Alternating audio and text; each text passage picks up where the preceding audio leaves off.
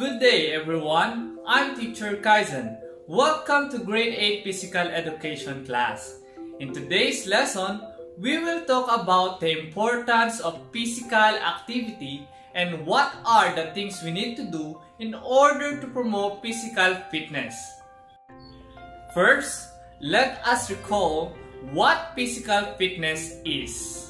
Physical fitness is the capacity to perform your daily tasks without undue fatigue and still has extra energy for recreation and emergency. Physical fitness consists of 10 components. These are muscular strength and endurance, cardiovascular fitness, flexibility, balance, coordination, speed, agility, power, reaction time, and body composition. These components are grouped into two: skill-related fitness or SRF, health-related fitness or HRF. Skill-related fitness or SRF are agility, balance, power, speed, coordination, and reaction time. It is used to determine the ability to enhance one's performance in athletic or sports events. Health-related fitness or HRF are cardiovascular fitness, muscular strength and endurance, flexibility, and body composition. It is the ability of a person to become and stay physically healthy. Now, what activities have you done after waking up this morning that involved body movement? If your answer is, these are physical activities. These are activities performed during any time of the day or night. These include exercises and incidental activities integrated in our daily routine. Examples are walking going to the market, doing household chores, or just simply dancing using your TikTok application. What will happen if someone is not physically active? Lack of physical activity is associated with a range of negative health outcomes. It can cause obesity and cardiovascular diseases. So today, I will give 5 steps on how to start a fitness program. To start a fitness program, the first thing that you need to do is to assess your fitness level. In assessing your fitness level, you need to consider recording the following. First, pulse rate. Second, how long can you walk or run? Third, how many push-ups can you do? Fourth, your waist circumference. Lastly, body mass index. It is easy to say that you will exercise every day, but you need a plan. As you design your fitness program, keep these points in mind.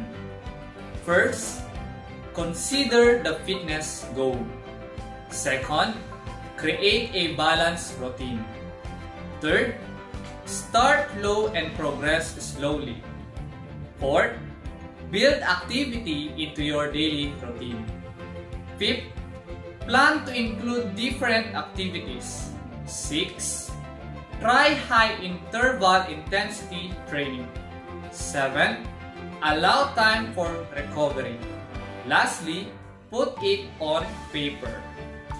Money is not a hindrance in formulating a fitness program. Materials and equipment are available. Just be creative and innovative. You can make a self-made fitness equipment made from recyclable materials. Just choose those that are practical, enjoyable, and easy to use. Now, you're ready for action. As you begin your fitness program, keep these things in mind. Start slowly and build up gradually.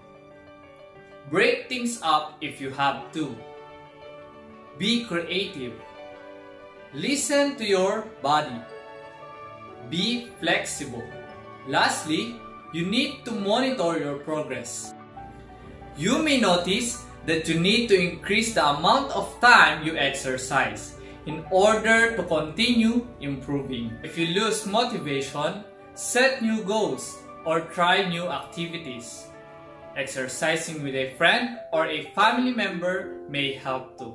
In formulating a physical activity, the acronym FITT can be of great help. Frequency, how often you will do the exercise. Intensity, how hard you will do the exercise.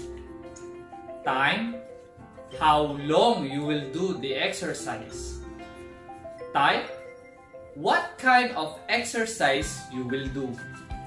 Physical activity can be applied in doing household chores. For our activity today, we're going to identify what FITT principle is observed in the following situations. You are given 10 seconds to answer and write it on your activity notebook. 1. Melody does the dishes 3 times a day every after meal. 2. Melody finished washing her clothes in an hour. 3. Alvin carries 20 liters of water to fill a drum inside a bathroom. 4. Alvin scrubs the floor using his legs alternately to exercise his lower extremities. I'm Teacher Kaizen. Thank you for listening and always remember to stay healthy.